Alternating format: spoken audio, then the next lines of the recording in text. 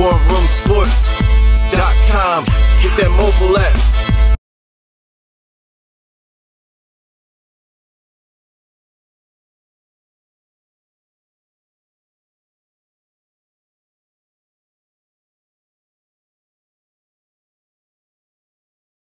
What's good, War Room Nation? Welcome to Operation Big Brother, brought to you, of course, by War Room Sports. This is the show we analyze CBS Big Brother and treat it like the sport it is. I'm your host this evening. My name is Jimmy. At the round table, I've got Brown Sugar. What's going on? Hey, I know I've been gone for a couple of weeks, but I'm back now. So. We got the Hutchman. Hutchman, what's really good? Salutations to the Battle Rap Nation, brand new episode. This ain't Battle Rap though, boy. Hold on. Stop my time. Salutations to the Big Brother Nation. Y'all needed it, and we got it. Hold up, though. Did y'all keep out? He said we got it. You keep out when you realized it wasn't rap. He turned his hat straight though. Turn me up, Alex. It was a metaphor. I wear many hats. Understood.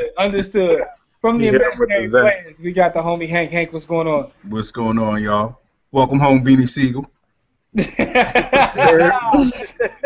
Frank is in the building. What's good, Frank? Yeah, I just want to shout out Caleb for getting curved by Amber again in the Power Veto competition somehow, even though she wasn't there. Yo, unbelievable. We got my brother Dev. Dev, what's going on? Bomb Squad. Gang signs. Bomb Squad. Yo, man. Me and Caleb, we all that's left. We got a lot to talk about this episode. We'll try to be brief so you don't have like a 40 or 50-minute episode. There's so much to talk about. We have to talk about who got kicked out this week, whether Zach is gay for $500K. This is a lot to talk about. But, let's start with this though. Let's just start with who got sent home. Nicole got sent packing. She got backdoored. No Zanky, but what do you guys think about how everything played out with Nicole being sent home? I'm gonna start with you, Dev. What was your opinion? Well, like Hank always says in the group, CBS tried to hit us with the 52 fake out, try to make us in the tailpipe. try to make us think that Donnie was the one going home. Once they hit the chick with the Zanky, the back door, like it was. To me, it was a no-brainer that it should have been her. Like, Donnie is that cat, like we talked about Jocasta a few weeks ago. He's the expendable cat that they're going to nominate every week. The only difference between himself and Jocasta is Donnie can actually win some competitions, but his luck is going to run out because he knows it. I mean, even he started crying this week, tears running down into his beard and stuff. He knows that the writing's on the wall, and one of these times he's not going to be able to get out of it because he's going to be sitting next to one of their homies at some point. Mm-hmm. So, but Nicole, I thought, she was the only logical choice because she's, like she said at the end when she went out, she's not that great of a threat, but considering who's in an alliance and what numbers are left, she was probably the biggest threat that they had left. So. Yeah, no doubt. I want to go to you. I want to go to you next, Hank, because you said something interesting in the group, which I agree with. First of all, Donnie is driving me crazy. He's making me pissed now. He just irritates me. But you just made the point that Donnie is clueless. Like, he's crying and carrying on. He has no clue of anything that's going on in the house. Like, how did he's staying. We thought at the beginning he was a player. Like, what happened to the point that he has no clue what's going on? Yeah, I don't think people actually talk to Donnie about the game. Like, it seems like everybody, when they go out the house, are like, oh, Donnie was the nicest. So I think Donnie knows about everybody's life, but they don't speak to him about the game in any way. Because normally, like, when it's a house vote, everybody knows what's going on. So, like, when there's the two people that are sitting there on the block, one of them kind of acknowledges, like, okay, I'm going home, thank you guys. Or they throw the speech about being mad or try to flip the house. But Donnie really gave a speech like he was leaving and then ended up getting a unanimous vote to stay. So he obviously has no idea what game is being played right now. That amazes me when you watch it, how some people have no clue what's going on. There's like so much gameplay going on and they really are lost. Frank, what do you think about That's why I think he's crying and stuff, though, because I think he got this feeling like, yo, I'm just alone. But he's just realizing it, though. Yeah, that probably can get a little frustrating. I can't even play pool. Like, yo, it's irritating me, though. Well, Frank, going to you, Frank. What do you think about Nicole going going home and how Donnie is like just clueless in the house. I think Hank brings up a good point. Donnie knows everything that happened in their life in 1996, but he has no idea what happened in the last 2 months. I'll admit, I felt for the Fumblerooski. I felt for the, been added in the tailpipe a little bit. I thought Nicole might be going home, but I'm going to put on my Jimmy Williams conspiracy theory hat right now. I'm gonna say, so Big Brother had this twist that like the HOH could potentially go home some point in the game, and it hasn't happened yet. So like they like whispered in Christine's ear, like, yeah, we gotta make this twist work. So like we need to send an HOH home. So we can run it. So we can run it back next year. We gotta run this back. House full. Yeah. That's exactly I what think happened. at this point, when you're putting like, you got to think about people that you're going to go up against at the end. And I think Devin was the one who made the point, or not Devin. Devin's been long gone. I think it was Derek that made the point that Nicole has 3 HOH wins already. So when you're putting her up against Donnie, who has won some power of vetoes, but he's never been HOH or anything, you got to send her out the door, man. You got to think about who you're going to go up against for that $500K. Yeah, this is true. That's why he tried to drag Victoria to the end too. Yeah, pretty much. Pretty much. Donnie will go home at some point. Yeah. I think Derek is just, he's like, well, it's a couple of members in my own alliance who are assholes, so I keep them around. I got this in the bag, like right. Pretty go much. against Zach. I'll make a final 2 with Zach. Yo, but let's go to Paris. You are the only female with us tonight. My question to you is Nicole went home, right? Free Joey. It's another female out the house, and we know Joey in the beginning was trying to get all female alliance. How do you feel as a female watching this, knowing that they can't stick together? They're all being picked off one by one. Doesn't it piss you off? Because Joey tried to get him to unite. Oh, first of all, they're all dumb. Like, none of them have any idea how to play this game. Like, Nicole is supposed to be a super fan, but she's like one of the dumbest players, and her voice is annoying, so I'm not sad that she went home. She's coming out guns blazing. I know you just killed her. Rest in peace, Nicole. Tell them how you really feel. Dumb, and she looks like she smells. And like, yo, I can't believe how she just wait a minute. Zach and the detonator. Yeah, this is true. Yo, you see how these women can't even stick together on the show? That's funny. Hey, Hutch, we haven't heard from you, Hutch. What do you think about this week? Them is Scooby-Doo. Nicole being sent home. Donnie being clueless to what's going on. Like, Donnie playing Survivor. He's in a whole different game right now. So what's your opinion? Donnie got a torch. He already got the beard. That's right. I think I knew Nicole was going. Like I said last episode, the history of the showmancers, once one go, their boo goes the next week. I think Donnie's at this point is like Mr. Magoo, Inspector Gadget, the bumbling dude who stumbles around but somehow just solves the crime anyway and gets away with everything. Like, he knows exactly when he needs to win, or maybe he doesn't. It just happens. But I don't think he's going home. He'll probably be one of the last floaters to go home because everybody loves him. Like, even everybody who's evicted, when they show his video, they instantly like, oh, Donnie. Yeah. Like hypnotized by him or something. I love you, Donnie. And at this point, putting Donnie up doesn't add any more blood on your hands because everybody's done it at this point. Yeah. That's true. Yeah, it's like knocking off a smut joint. You can't really change that. Like, everybody has. Yo. Speaking of needing to win, Jimmy, were you impressed with Frankie's win? That was my next thing I was going to bring up. Like, Frankie having to win by himself. As Dev said in the group, Caleb, he staged a protest. He had to sit out. And Frankie still beat Donnie and Zach by himself. And won the chance to go see the Dallas Cowboys, which is sort of like a punishment. But nonetheless, shout out to the Cowboys fans out there. But nonetheless, like, sometimes things happen that are so crazy that, the conspiracy theorist I say, yo, it's fixed. How did he beat them two by himself, yo? That's crazy.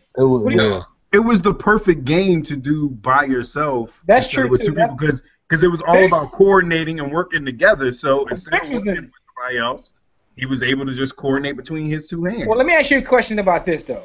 Do you think it's fair? I'm gonna start with you, Parrish. Though, do you think it was fair for them to allow that to happen in terms of Caleb not throwing it, just basically sitting out? What did you think about him sitting out like that?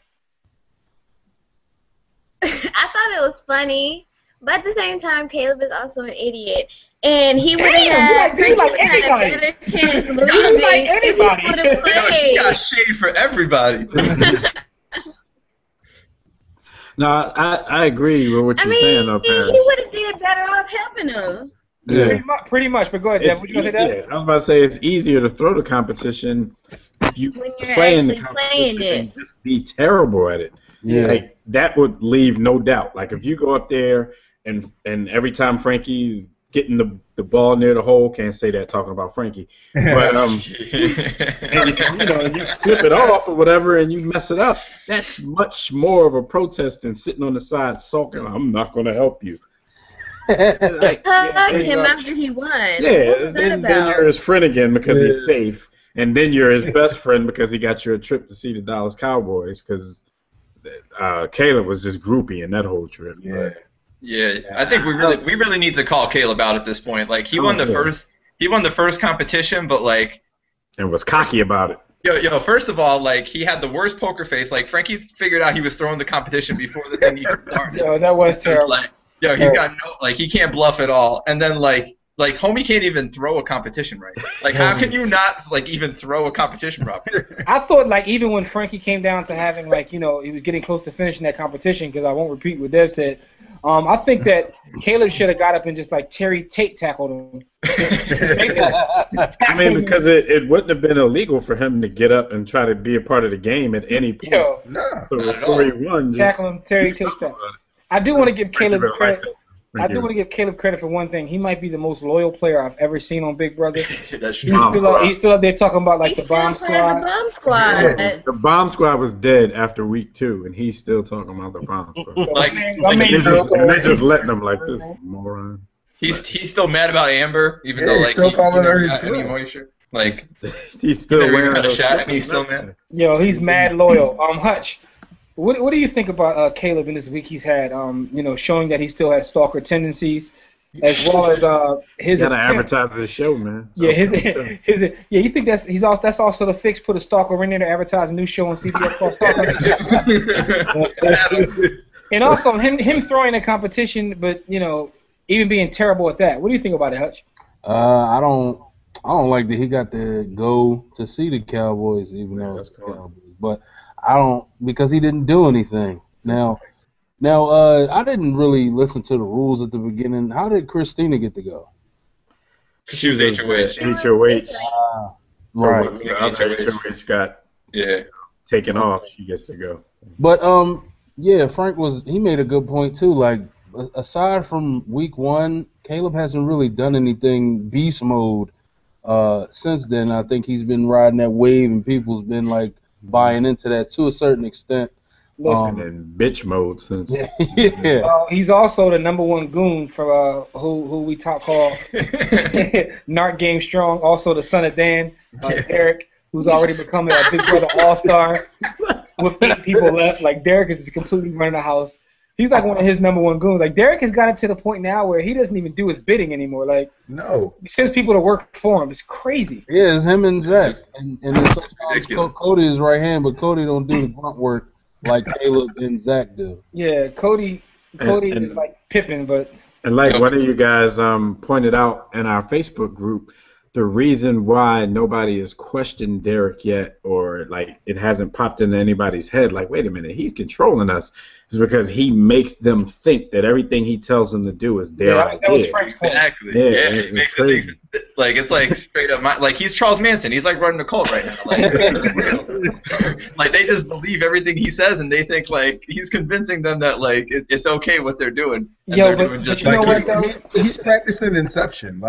He sat there on the couch and he was like, man, we really got to figure out a way to get Nicole out of here. And Caleb was like, I know what I can do. I can go up He called them all in a room.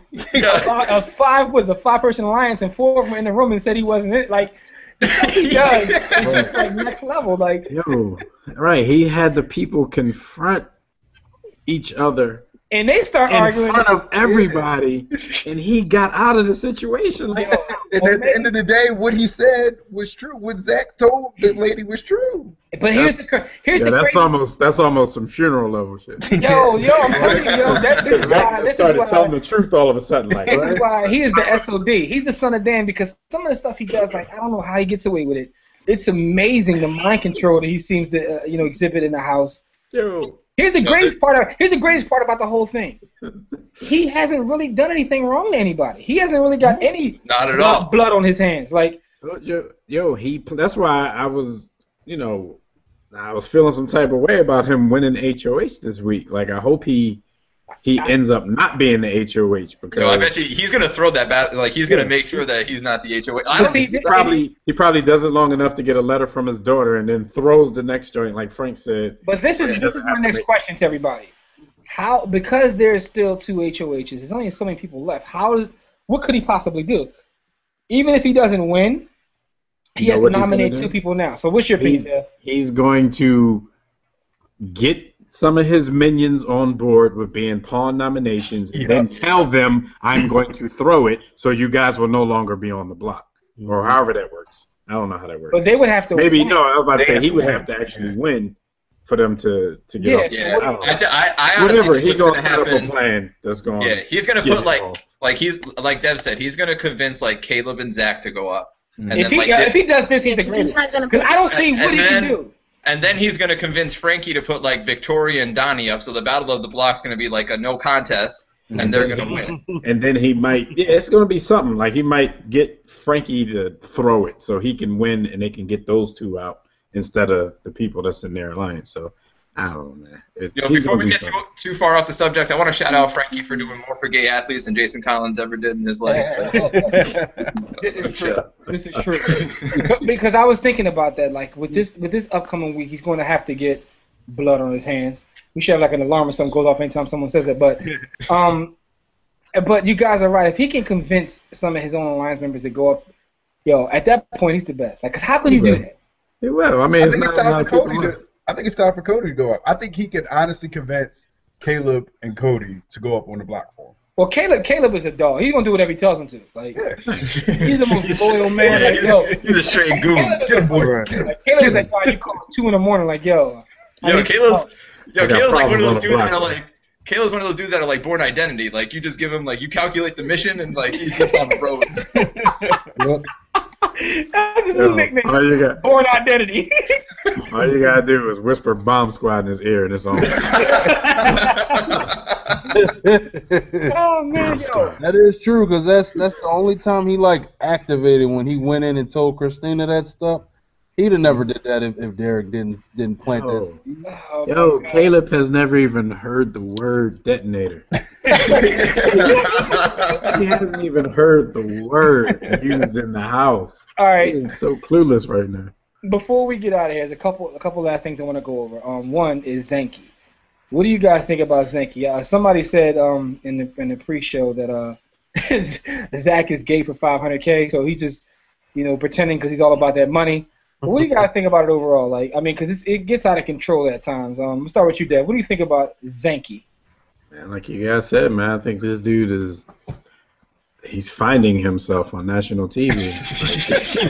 Like, coming out of the closet. I don't know if it's for the money or does he really enjoy Frankie's company so much. Frankie got game like that. Frankie really got like real Mac game. Like, yeah.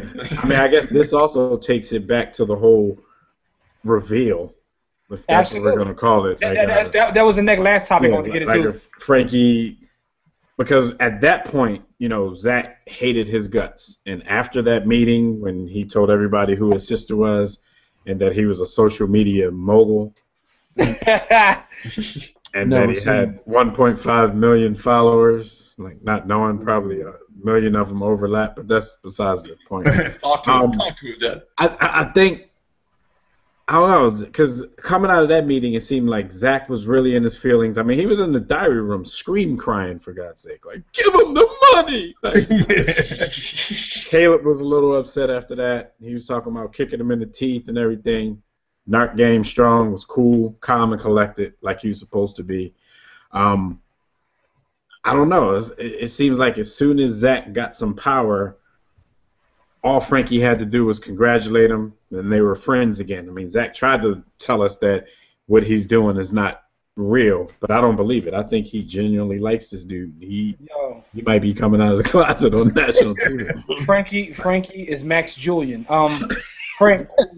Yo, he told Zach, I'll take you to the top. I would have been your mother, your father, your brother. But Frank, what's your Frank? What did you think about Zanky and also the big reveal this week? I mean, I thought the reveal was.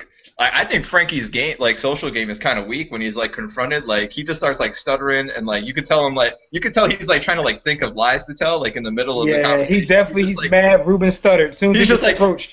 He's just like, wait, what did I say for? Wait, what? Like, dude, just speak. And like during the whole confrontation, if you watch the whole video, shout out to Adina for putting it on our group. Like in the beginning, he's like, I just want to speak, and they were like, talk. And he had nothing to say. Like he didn't even know what to do.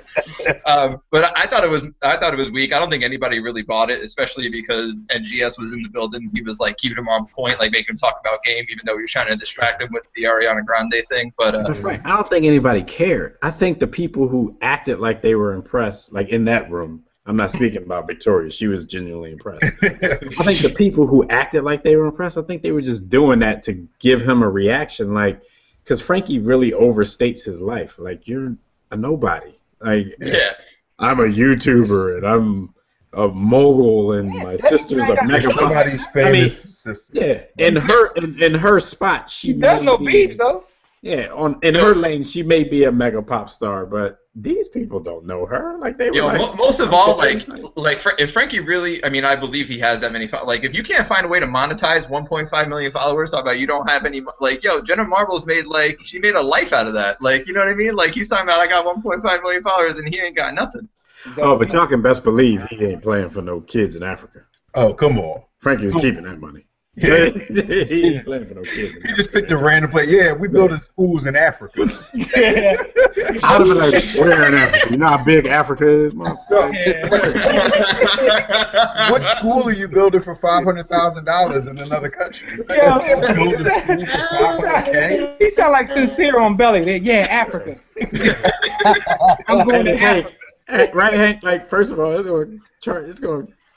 going to pay a lot of money just to send the materials over there. No, Uncle Sam get it cut out of that $500K. Oh, yeah. You're building a townhouse school. 16 students. A townhouse school. He's building a desk. Little young charter. He said that like he was going to educate the whole continent. He's building schools in Africa. I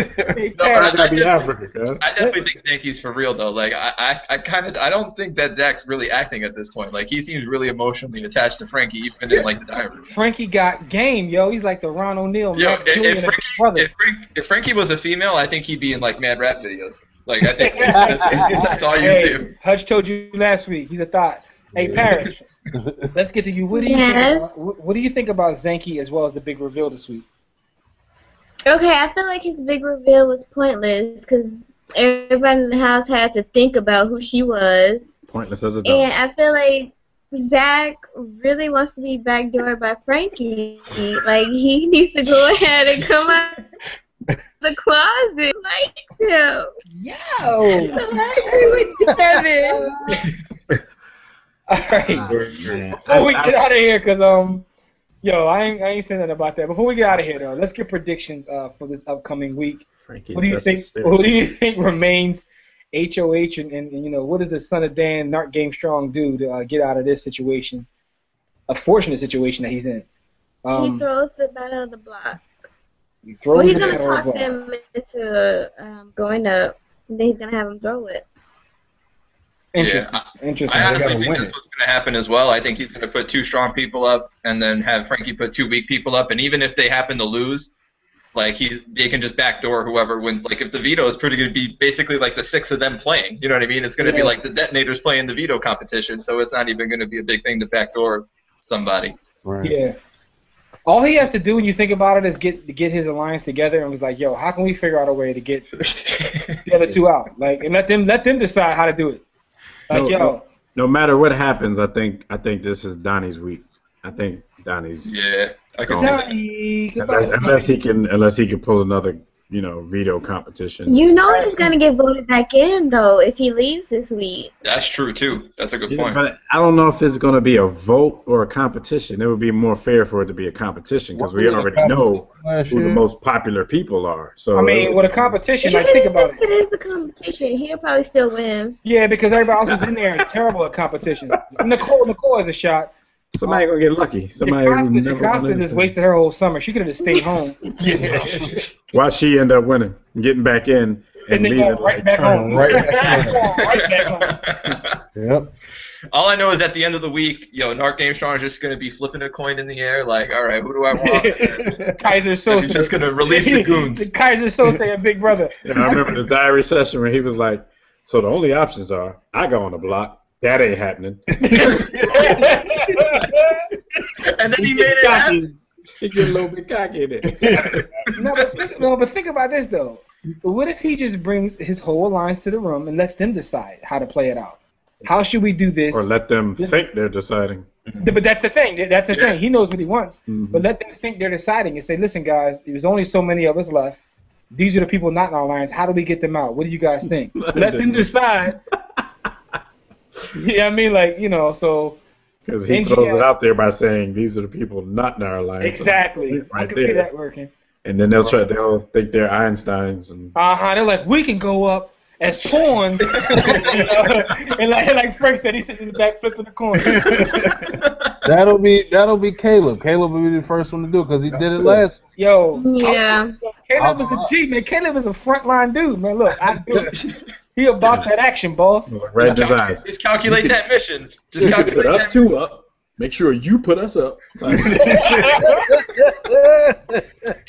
It's going to be so sad when Caleb realizes that he's been playing this game for a team that doesn't exist. He might hurt somebody. He's gonna watch this whole season back with the Joel Embiid face like the whole time. He might hurt somebody. Like what you call him, Frank? What's the new nickname he got now? Who's that? Caleb. Richmond Cowboy? Not Richmond Cowboy. Born Identity. Born Identity. Yeah. Just punch that mission in. Just punch that mission in. He's on the road. Anyway, man, listen. This has been another episode of Operation Big Brother. As we always say, listen, subscribe to the channel. Share this video with your friends who watch Big Brother and have them share it with their friends who watch Big Brother because we all love the show. As you can see, we do an actual webisode about Big Brother. Who does that but us? Don't forget to join our group. The link will be in the description box. We have fun during the show. You can live watch the show with us. We chat, make jokes, and it makes the show that much more enjoyable. Listen, this is War Room Sports, as we always say. Don't accept mediocrity. Be steadfast in the war against ignorance, and we'll see you chumps on top. Bomb swap. Kuwait is the war room with 5 nights at the round table, 5 Philly